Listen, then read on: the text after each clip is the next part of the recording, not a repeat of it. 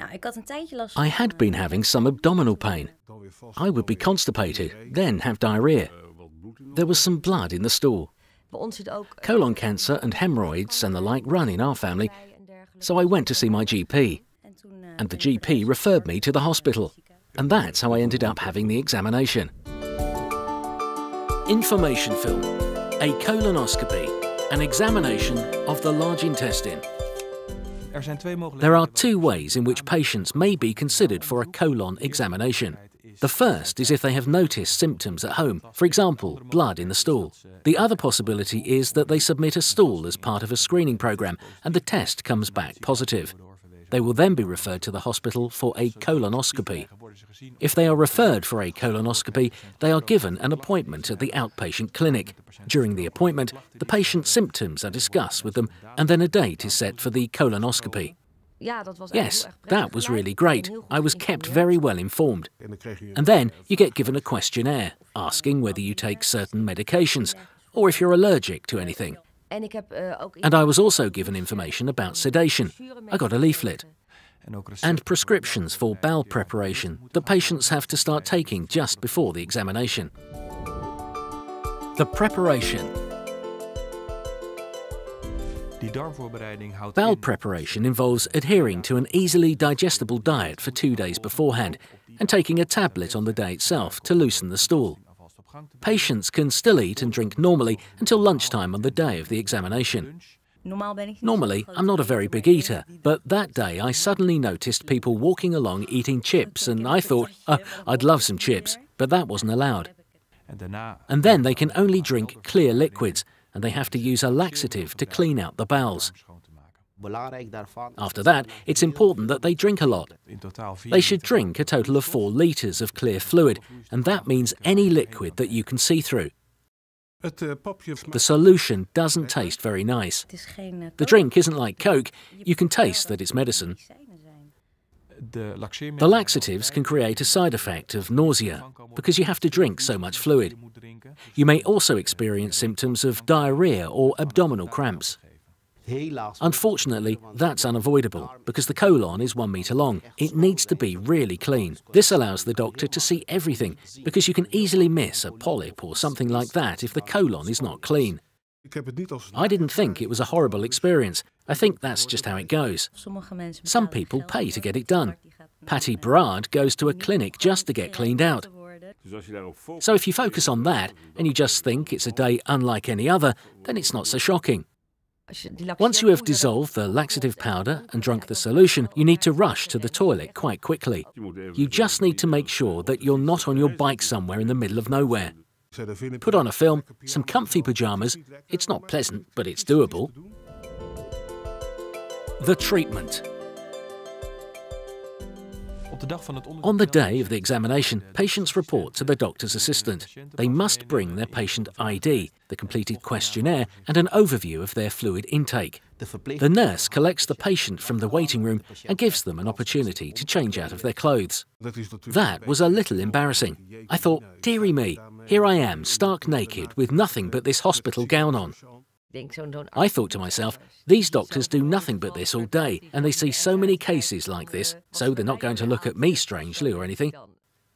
Once the patient has changed, he or she is brought into the treatment room and asked to sit on the stretcher. The IV needle is inserted into the arm, and this is used to administer the sedative later on. The examination takes about 20 minutes, so the patient is first given sleep medication, the sedative, to allow them to relax. But then the lady said, "You will feel a little dizzy," because the IV had been attached, and I said, "OK." And then you're out.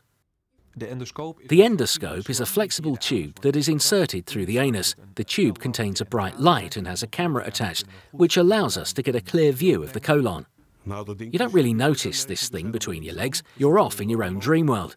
The endoscope is inserted into the anus until it reaches the end of the small intestine, and then withdrawn slowly, and, as it is withdrawn, each piece of the colon is examined in detail. The next thing I remember is waking up and the doctor said, "Look, Yvonne, we've just reached the end. We'll just be withdrawing it from now on." So they had just reached the small intestine when I came to, but I couldn't feel anything. and then I could see the inside of my intestines on the screen. That was really great.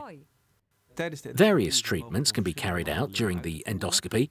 For example, you can take a small piece of tissue from the colon, take pictures along the way, or remove small polyps. These procedures are not painful for the patient. The post-treatment phase. After an hour or two, you wake up in the recovery room. I had a kind of muscle ache in my stomach, but that's the only thing I really felt afterwards. When I came to, I couldn't feel any pain or anything. So you can't really tell that they've been inside you, only from the flatulence afterwards. This is caused by the air that is injected in order to be able to see the intestine during the examination. And it's nothing to be ashamed of. You can't do it at home, but you can there. It is important that the patient can sleep quietly in the recovery room. The recovery period lasts 1.5 to 2 hours, because the sedative is effective for 2 to 3 hours.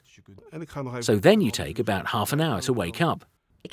I was given a tasty sandwich and a cup of tea. After a sedative like that, you still feel drowsy for a while, so the patient must be accompanied home by someone else. The flatulence can last a bit longer, so you still have some wind at home. But otherwise, you don't really notice anything. Afterwards, you don't feel or notice anything really. After the examination, the patient may suffer from abdominal cramps for a few days. If a polyp is removed during a colonoscopy or a biopsy is taken, then there may be some bleeding after a colonoscopy. A few drops is normal, but if it's more than a glass or a cupful, it is important that you contact the endoscopy centre to report it. The diagnosis. 2 weeks later, I got the results of the endoscopy, so the results of what they found. Depending on the results of the colonoscopy, any follow-up appointments are made at the outpatient clinic. And if there have been any problems, patients can contact their gastroenterologist or hepatologist. I also got to see pictures on her computer of my intestines. Your intestines actually look quite nice from the inside. Even the hemorrhoids look quite interesting. Those are the bulges that you can see. The result was that they weren't able to find anything, that I had nothing to worry about. They had removed 3 harmless polyps.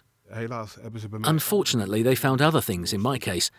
An inflammation, and a few inches away from that, the early signs of colon cancer. But because they found it early, it is treatable. So don't be put off by these kinds of examinations. You're better off knowing in time rather than waiting until it's too late. So I would go for it. Make sure you read the leaflet carefully after watching this video. If you have any questions, please contact the endoscopy department.